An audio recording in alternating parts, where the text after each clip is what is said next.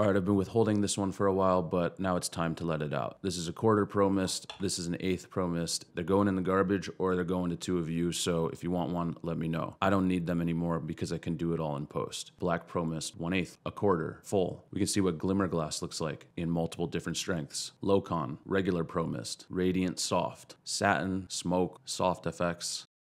I was recently debating using an 8th Pro Mist on Cooke Panchros. Thank God I didn't choose to use the 8th Pro Mist because the lenses are just beautiful on their own. Here's a frame from that project. This is a 32mm full frame Panchro on the Mini LF. This is Simon. He wrote and directed the project. This is a test shot from one of the scenes in the film. I put a grade on the timeline because I just want to look at scatter from Video Village. They have nothing to do with this video. I'm gonna turn it on, and we have a black Pro Mist quarter in here, on and off. That is pretty amazing. This is really simple. You can choose which diffusion you're interested in and the strengths. You can change the intensity here, and what's really cool is that you can adjust your focal length. Diffusion will behave and look different on different focal lengths. Another cool thing here is highlight recovery. This light is warm right here. With highlight recovery, it makes the glow the color of the light, which is great. And you can tune everything in here very nicely. The highlight adjustment also can let you get a little wild or tame what's happening in the highlights. This is a great thing that you really don't have control over when you're using actual filters like this. It really, really looks real. In a couple minutes, we'll take a look at a shot with this and then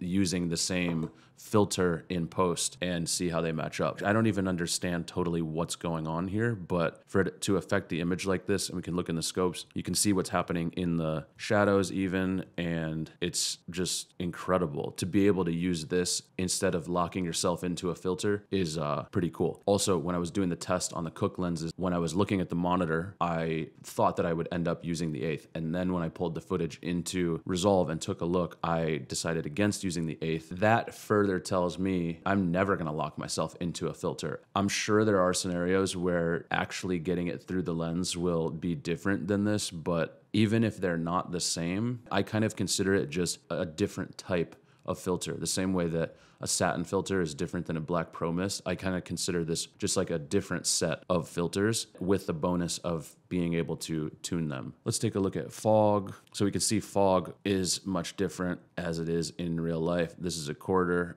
and I have changed some of these settings, so I'm going to just revert everything, go back down to fog, and that looks really nice. I don't know what's right for this project yet because it hasn't been graded and the edit isn't done yet, but in this very moment, I feel like a version of this is better than without it, but we'll just have to see what happens with the grade. The grade is in the timeline, and that information I'm really holding back on. Maybe one day we'll get into that grade. That's years in the making. I like the look. So back to this, fog quarter, here's a half, and here's a 2.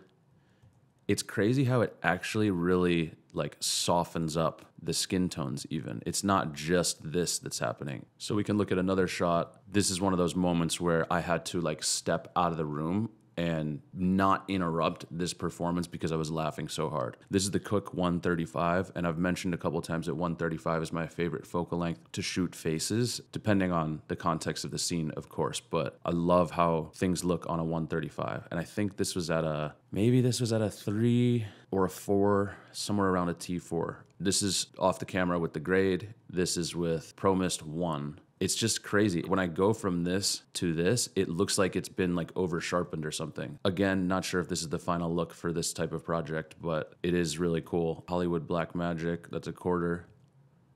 I'm clicking back and forth. I definitely like living in the lower strengths on these, and it's a little hard to see, but the quarter does look good, and it's cool that you can increase the intensity of a quarter, and you can see the difference there. And then you can go to a 1, and you can also increase the intensity of a 1.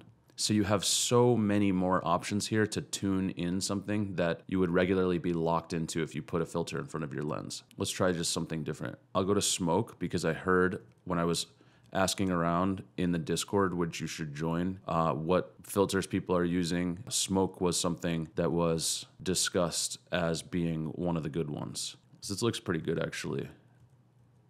So I'm gonna take this 2x smoke and put it on our first shot. That's a lot. It kind of seems like it's taking this light source and hazing the lens a little bit, but maybe we'll bring that down. That's pretty good. So back to this. This even looks cool.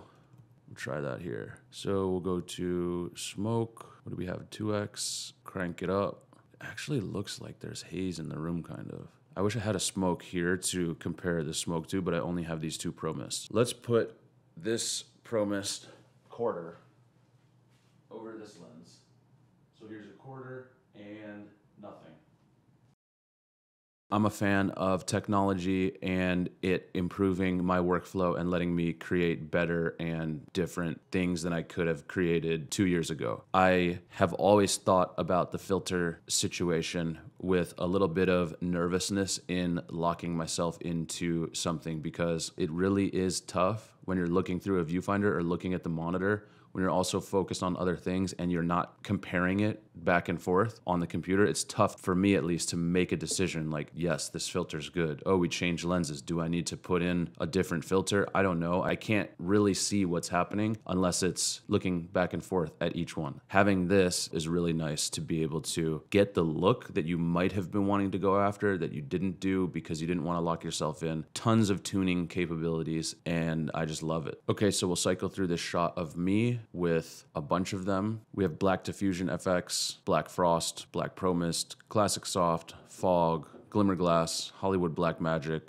LoCon, Mitchell Diffusion, Pearlescent, Radiant Soft, regular Pro Mist, Satin, Scatter, Smoque, and Soft FX. Almost infinite amount of options that you have in here to tune your image in a way that's different than just color grading. There are a few things on the market that are amazing, and this is one of them. So for this shot, we'll take a look at an 8th Pro Mist. We have a little bit of the bright light in the background. We'll see what it looks like with it on the lens. And now I'm going to take it off the lens and add it in Resolve. Here's one shot with the filter on the lens, and here's the shot with it matched in post. One of these has the filter on the lens, and one of them does not. Here's the first shot, and here's the second shot. Take a guess what you think is the actual filter and which one is done in post. These are so close, I literally cannot believe it. If you haven't already, first 2 people that mention these, I'll let you battle it out for which one you want, but I will mail you these. I literally just do not need them anymore. Dropbox, 99.3% used.